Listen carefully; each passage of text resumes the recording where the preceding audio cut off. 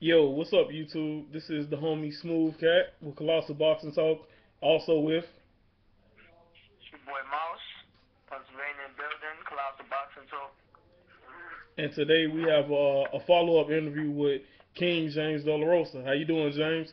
I'm doing good. I'm doing good, man. That's what's up. That's what's up. Well, last go around when we had you on, you were getting ready. You were preparing to fight uh, Alfredo Angulo, and Yes, sir.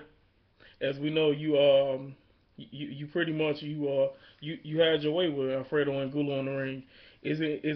Is it anything that you can admit now that you saw beforehand that you really took advantage of? The only thing that I had was that I wanted to take advantage of was using my angles and getting myself the punching ability. I think that was one of the main reasons why I dropped him in the second round, I think, or third round when I dropped him. I believe that was one of the main reasons why I dropped him because I had got a good angle and a good shot, switching from southpaw to orthodox. It set it up for me. Okay. You got a question, Mouse? Yeah, let me ask you about the Angulo fight. Was it Angulo's team that asked for the 160 weight? Yeah, they asked for 160. I was fine with whatever. I mean, they asked for 162. I thought it was gonna be like around 158, something like that. Which was fine with me because I do plan on coming back down to 154. That's why I plan on making my statement at. So, um, they asked for 162, and I mean, it was an opportunity for me that I could have passed up. So we took it. Now let me ask you, because you said that you intend to come back down to 154. Do you intend to go back up to 160 after you feel comfortable at 54? Um, Maybe in the future, when I feel my body can't make 154, or I mean, once I win a world title at 154, then possibly, yeah. But as of right now, my plans are for 154. Okay. Now with that being said, you have a match coming up with Hugo Santana, a unbeaten fighter who was campaigning at 154, but what's the word on that? Is it that he can't make 154 anymore? Well, yeah, yeah. They had called and asked us, what would I be willing to take the fight at, and I know that he was fighting at 154, so I told him, yeah, we'll take the fight at 154, because they knew my last fight was at 162, and I told him that I'd be more than willing to take that fight at 154, because being that they offered it to me, and then they had called back a couple days later talking about that they couldn't make 54, so they wanted to do it at 57 plus or minus one. Okay, okay. Now, now as we know, Hugo, he's a pretty big guy. I mean, he has a nice long jab and things of that sort. Is there anything about him that's like okay early on that I won't say worries you that you think can cause you problems? Nah, because I mean, yeah, yeah, he is tall, but there is a lot of flaws still in him that I see that he does, and that I'll be able to expose come December 6th. Okay, Mouse. Um, where is it? That fight's taking place in the Barclays Center, right? Yes, sir, at the Barclays Center. And it's being promoted by Don King, or is it being promoted by? No. It's by Golden Boy. Oh, Okay. okay. So is that the way that you're? I mean, Don King is who promotes your career, correct? No, no, not no more. I finished with him. I think it was August. Yeah, like August 6th was my last day with him. So I've been good since. I've been let go after August 6th. Actually, my last before I got the Hulu fight was I was still fighting with Don like a couple days. Okay. So is Golden Boy what your? Is that the new? Is that the way that you're? Yeah, that's where I'm at right now with them. I think my manager worked out the deal with them. So I mean, I told my manager, he was asking me what did I want and stuff like that. I told him I just want to fight. I told him you work with whatever you feel, and I'm just here. I'm there to fight. That's all I need to know. The day, the weight, and that's it. Nice.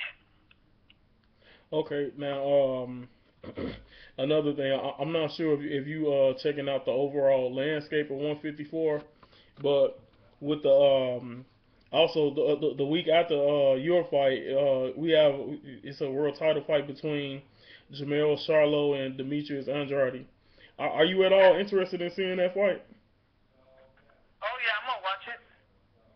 That's a good matchup. You know, two undefeated going at it. You know, what else could a boxing really what else could a boxing fan ask for? You know, two undefeated True. putting the records on the line. You know, so why not? I mean, I'm gonna watch it for sure. Okay. Who do you favor in that fight?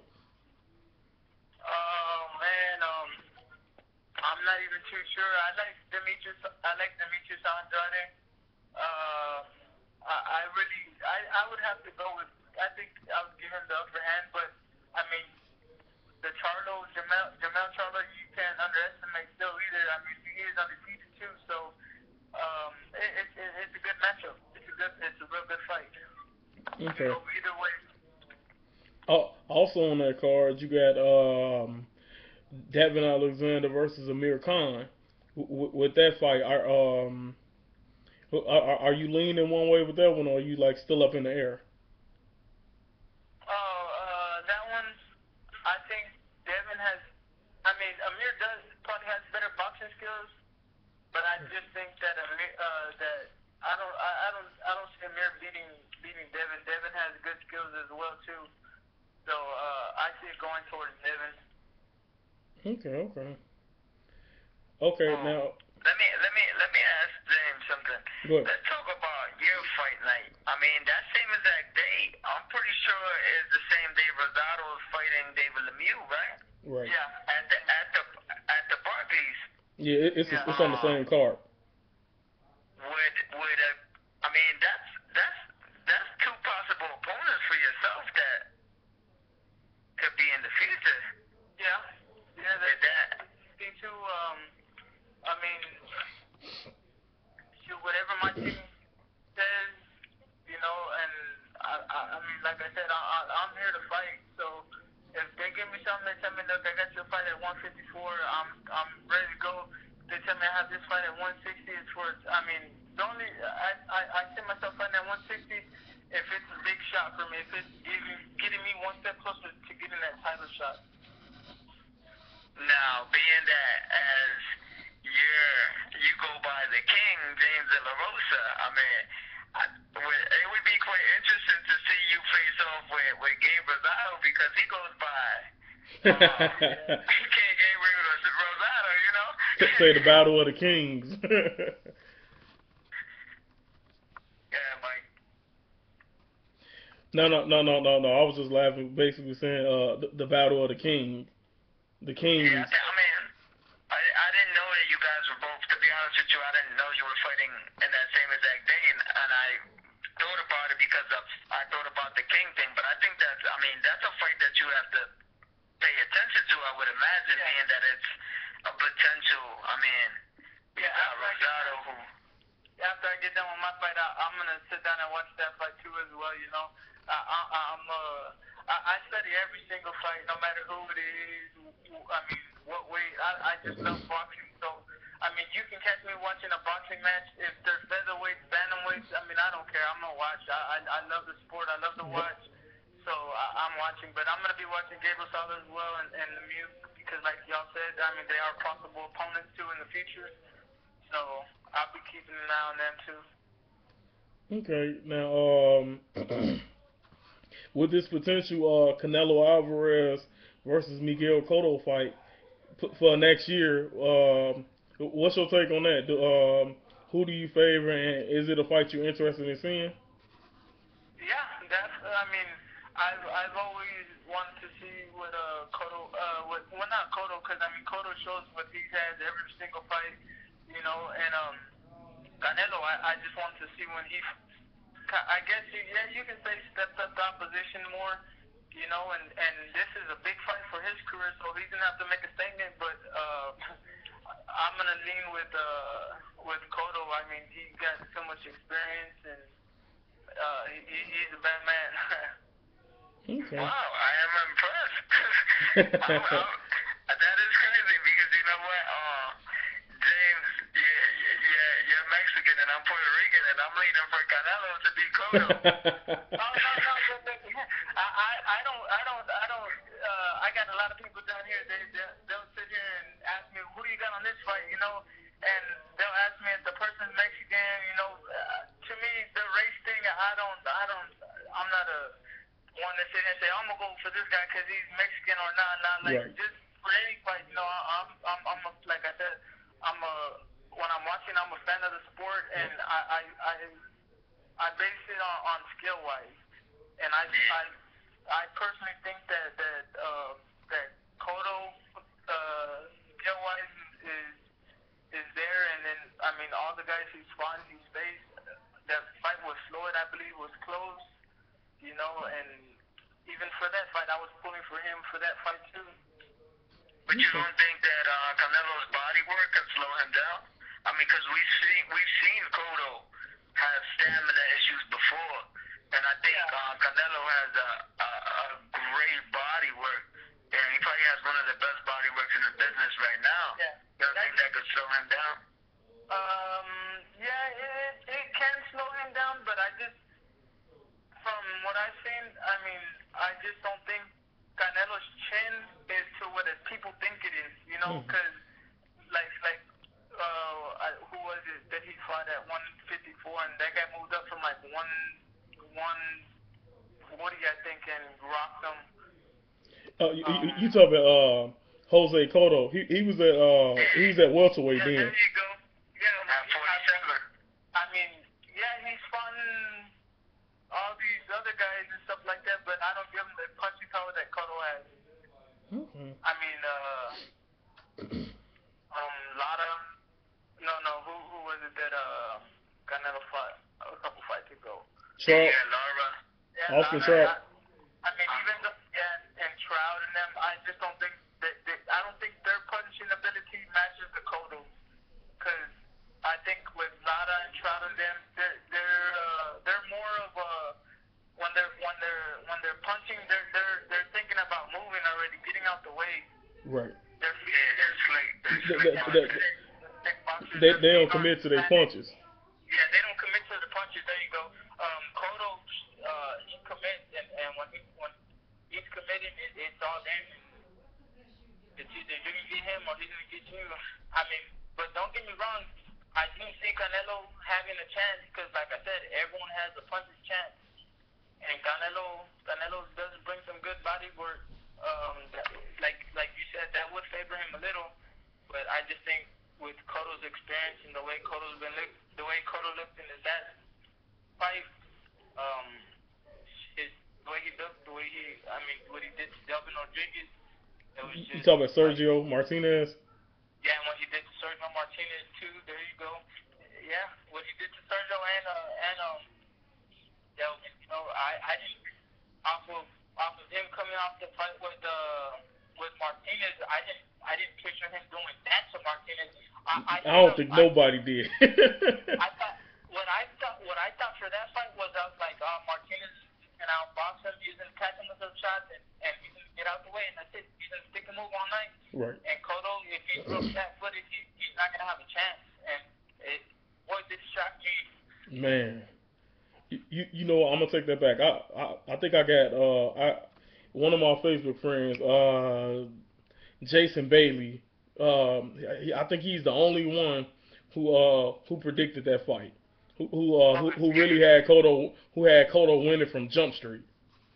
Oh wow. Yeah, I mean because I have my Puerto Rican buddies that were all about Cotto, but just because it's the Puerto Rican thing, Right. I try not to do the race thing. I'm with you on that. I feel like it's more on the boxing skill, Right. Yeah, that's why. But I didn't see Cotto Cotto beating Martinez at all, but I mean, you know, this boxing, man, he put on a clinic. He did. He did real bad too. I didn't think he was gonna blow him out like that. Hey, me either. That was impressive. That was real impressive on his part, and I think Freddie Roach really put a solid game plan for that fight. Yeah. Hey, the way Cotto was using that left hook and coming over the top, man, that was a thing of beauty. It's like they practiced, they had that to perfection. Yeah. But So being that we talking about, I mean, Cotto and Canelo, I mean, let's ask the obvious question. I mean, those are guys that could easily fight at 54 or 60. I mean, where do you see a James Delarosa versus a Canelo or a Cotto? that was my next question. I would love to fight either one. You know, like I said, just let me. I mean, I guess what it is right now that I got to keep working my way up the ladder. So I mean, once I get there, shit, I hope it can happen with either one. You know, I got offers for Canelo a couple years back, didn't happen. Part of the business part, but you know, there's nothing for me to say bad or anything like that. You know, like everyone says, it's a business as well. Right. So, I mean, but hopefully it does come in the future, though. That's one thing I do hope. Most definitely. Hey, now I'm gonna say this, James, off our experiences.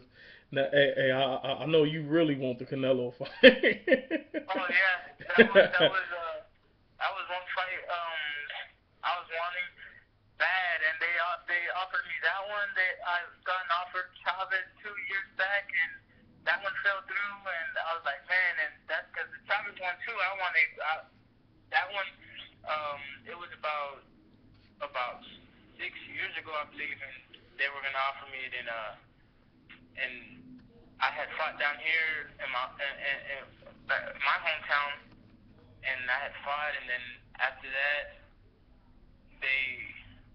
I knocked out the dude, and they never got back up to us about the fight. So basically, at that time, you was too much risk for a low reward, basically. Yep. Yeah. Exactly. Yeah, the business side of it always has its way of rearing this ugly head in. Hey man, you can't. I mean, I'll be honest with you, man. You impressed everybody with the Angulo fight. I've never seen Angulo been beat down the way that you beat him down.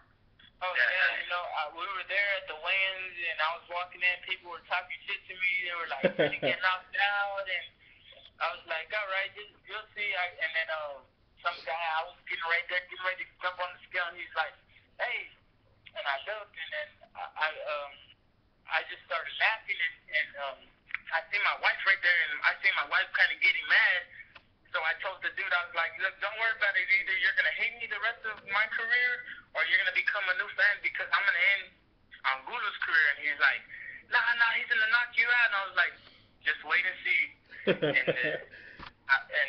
I think that was more of a pump up for me too. And then after the weigh-in thing, my wife came, and she's like, man, she was right there. She was like, this guy was talking about that you wouldn't get knocked out, and I told him that I bet anything on you and this and that, and he didn't want to bet, but I told him that you were gonna whoop his ass because you were ready. And I was like, don't worry about that.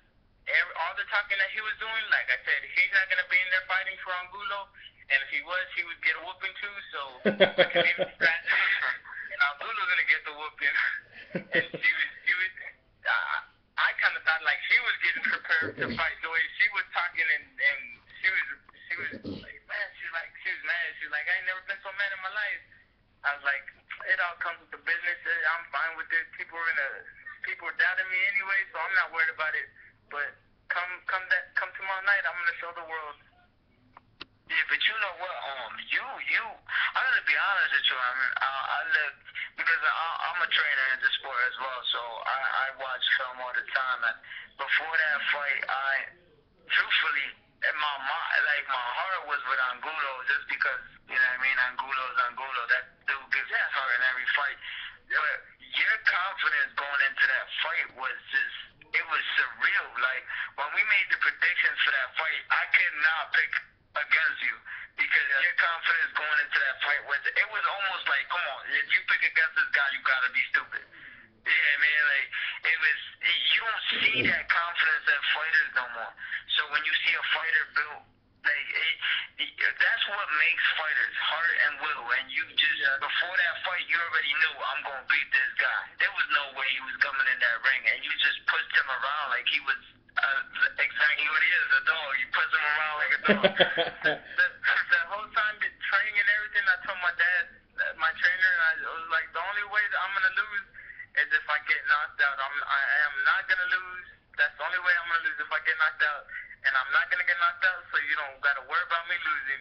And we were doing the interviews and everything that the the at the weigh-ins and stuff like that. They were asking me, they're like, man, how come you're not nervous or anything? Like your fight, this is like the biggest fight of your career, and you're not nervous. You seem real calm and everything. I was like, well, I mean, like I told them, I was like, man, this is what I trained for since I was 8 years old, since I started boxing. You know, this was always one of my dreams. So what's the point of me being nervous now?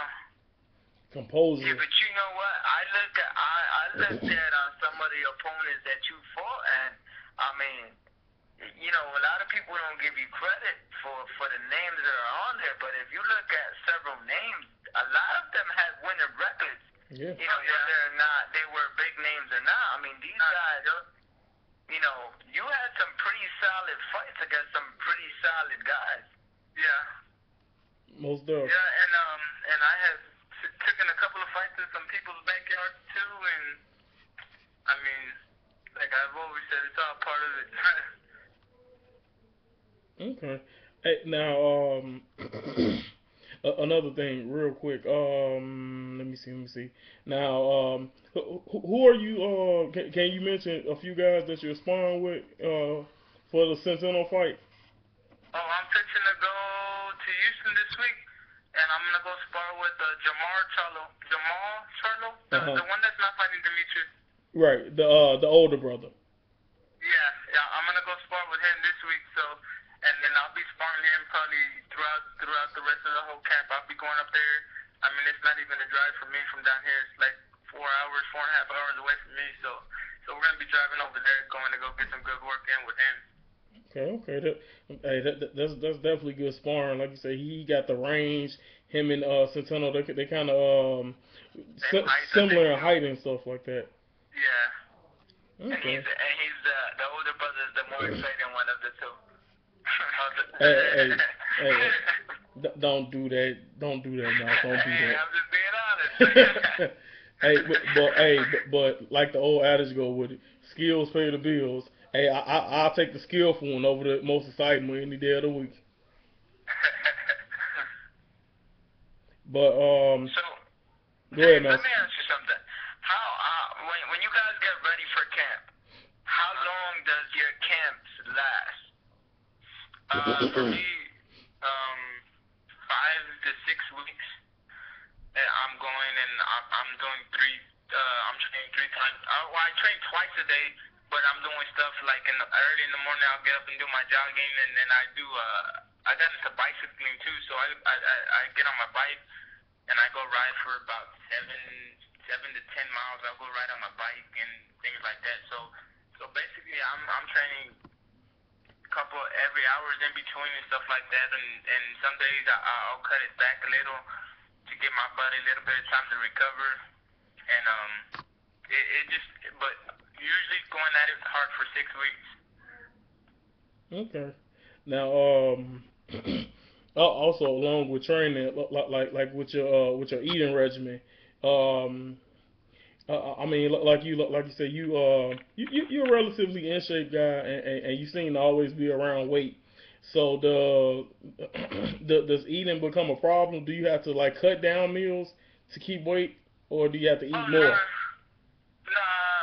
I stay eating the same during camp and stuff like that. Cause with my weight, it's not really a big problem. You know, my last fight, with the Angulo fight, I was eating every single day. Even when we flew out to Vegas, we were up there in training camp. When we were up there, the 4 days I was up there before the fight, I'd weigh myself. I'd get up. I'd go do like a mile or two run. I'd be like 2 pounds underweight, and I'd eat.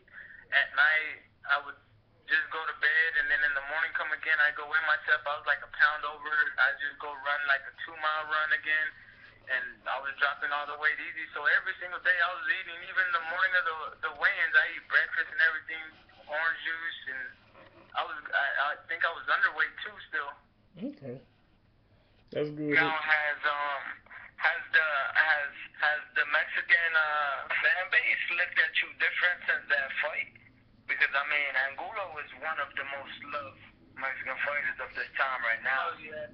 Yeah, well, a lot of people started following. A lot of the Mexican people started following me on Twitter now. They're hitting me up on the Facebook part, and they'll send me questions. I'll interact with them and stuff like that. I'll talk to them too, you know, because I run my own stuff. I don't do that where you run my account for me and you answer stuff for me. Now I get on there and do everything myself just in case people ask, is this James? Yeah, it is me that gets on there and talks back to everybody.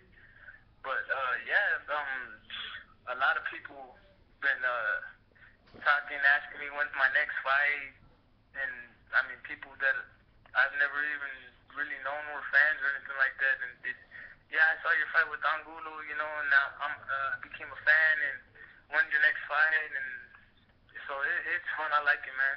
Okay. Well, James, like I say, we're not gonna keep you too long. We can let you get to your wrestling things.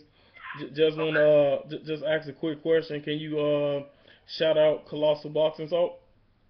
Yes, sir. I want to send a big thank you and a shout out to Colossal Boxing. And after this fight, we get another interview. Most def. Hey, definitely looking forward to it, and definitely looking forward to you coming out on top again. Yes, sir. No problem. That's without a doubt. Like I said, the only way I'm gonna lose is if I get knocked out, and I don't have no plans on that. Hey, I don't think there's that. I don't think there's many people at 54 to 60 that can knock you out, bro. Nah, nah, not with me. With the way things are now and stuff like that, I'm ready to go now. So there won't be no losses coming up no more for me. Cause like I said, I mean, since I'm not with Don no more, and I just got my manager doing all my work for me now. He told me, you don't worry about nothing. You just get ready. I'm telling you, you get ready to fight. You get ready to fight. That's it. All right. So now so I'm before we do wrap up, since you brought that up, let me ask you about that. Is that the way that you and Don ended on a bad note, or it was just time to move on? Nah, it was just time to move on. You know, I mean, the contract ended and I went my way and he went his way. There was no I didn't reach out to him. He didn't reach out to me to get back, sign back. I mean, it is what it is. But Okay. Well, like you say, Colossal Boxing Talk, we definitely wishing you the best of luck with your upcoming fight, and also wishing you the best of luck with the remainder of your career. And we also hoping that you get these big fights that I know you craving for. yes, sir. Thank you. All right, James. Well, have a good one, man. Take it easy. All right, thank y'all. Yes, sir. Y'all too. Thank you, James. Alright, YouTube, that's going to be the end of the video. Hopefully you guys hit the like button for us. Leave your comments in the comment section. We definitely will get back to you at our earliest convenience. Also, if you haven't already, hit the subscribe button for us. We appreciate all the love and support. We're going to keep bringing you guys these exclusive interviews. So keep supporting us, and keep showing us love. And Colossal Boxing Talk going to stick around to constantly do this for you guys. But Smooth Cat and Mouse out.